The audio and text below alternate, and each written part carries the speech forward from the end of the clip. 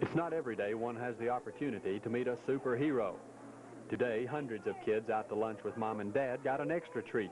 Spiderman was there. He didn't show off his web shooting abilities.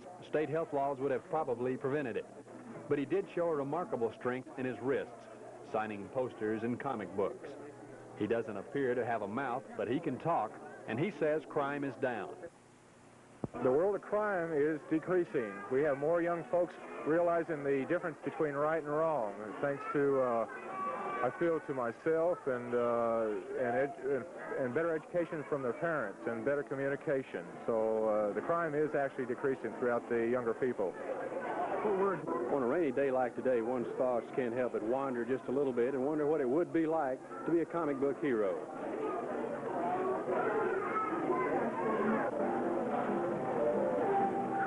This is Spider-Man for Fred Jordan, Channel 4 Eyewitness News.